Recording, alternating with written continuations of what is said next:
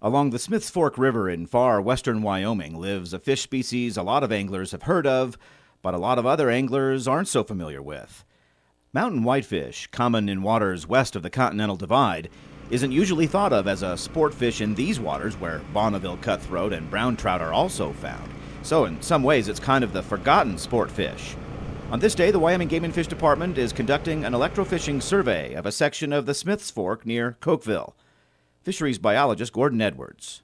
What we're trying to do is just learn how we should sample these fish so that we can keep track of their numbers. Most of our whitefish populations in Wyoming are pretty healthy as far as we know, because they're seemingly pretty abundant, but we've never really tried to keep track of their numbers.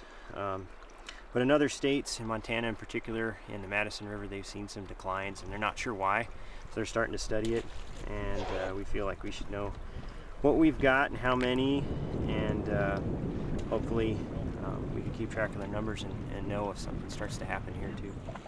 Mountain whitefish are actually considered a species of greatest conservation need, mainly because there's little data on them in Wyoming, and in part because of the concerns in other western states. Wyoming's numbers, as Edwards mentioned, seem to be abundant. A lot of times people fish for whitefish in the wintertime. They're really fun to catch on nymphs. They fight really hard. People do eat them by smoking them.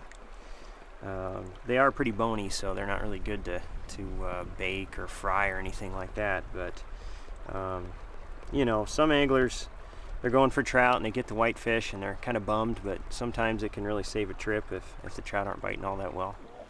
Presently, the limit on mountain whitefish is 25, but starting next year, the limit goes to 6 per day or in possession.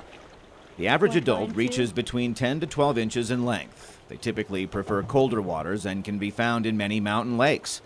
Right now, they're in spawning mode.